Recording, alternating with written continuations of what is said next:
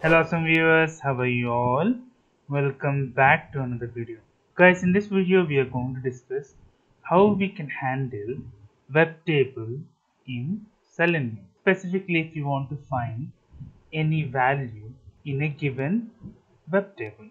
For example, this is one of the WebTable which I can see in W3 schools.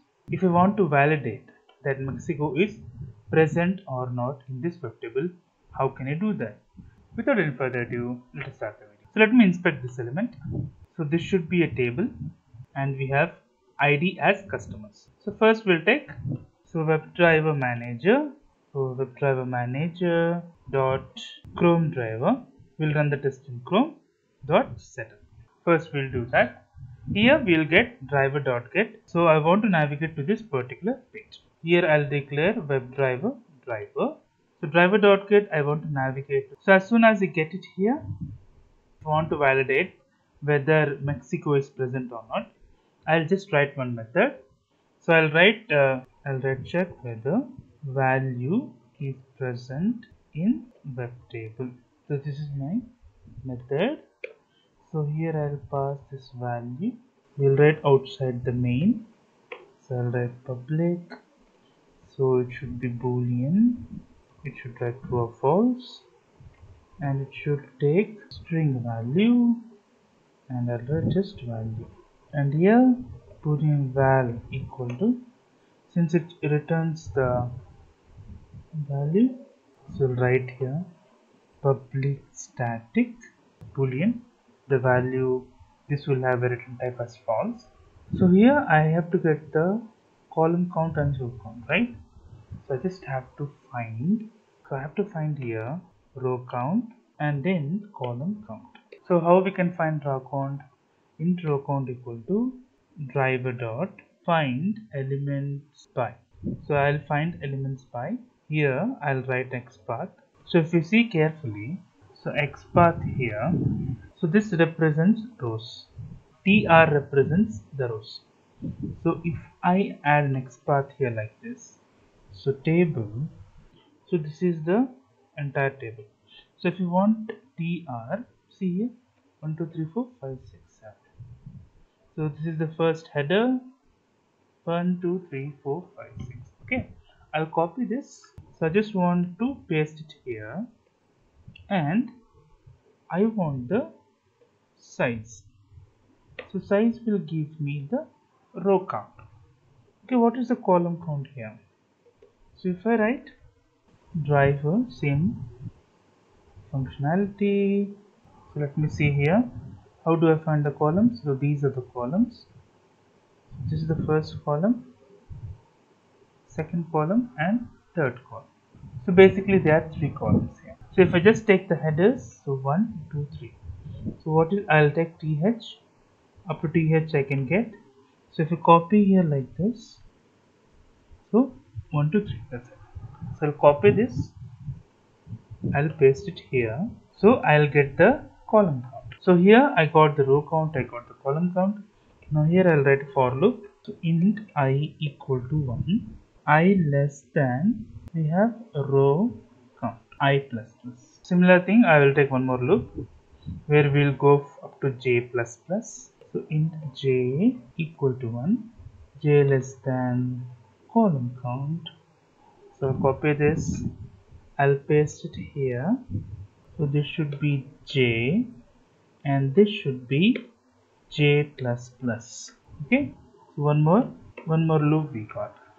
Here I want to, so I'll write string.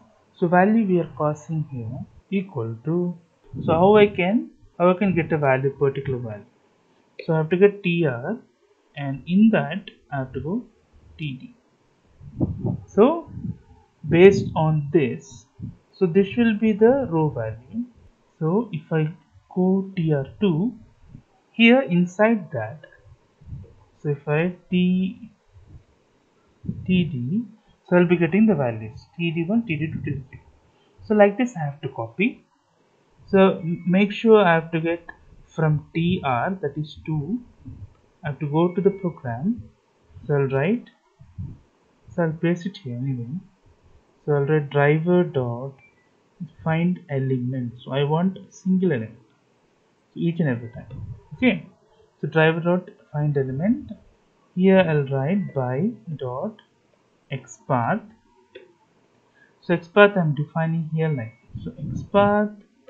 Here I'll write double quotes from the beginning. Instead of writing 2, so I'll write it here I plus 1 and then get text and here plus j value. So ID customers you can give in single quotes here. So if you want to write the value, we are getting the value or not. So let me write the value. Here return type should also be there. If val dot equals ignore yes of our value, then I'll return true. Okay. Else you just return false. One more thing we have, right? So driver equal to new ChromeDriver. So ChromeDriver we have to write it here. After launching I'll write so as soon as we get the driver, so I want to check for the timeout and page load. So I'll give it here open bracket and close bracket. So let me run it now. Run as java.application.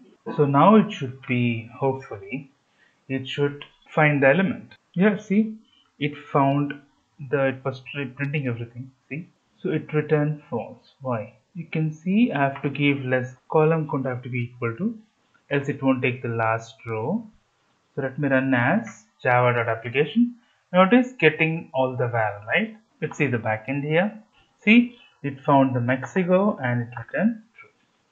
So we can refine the code more.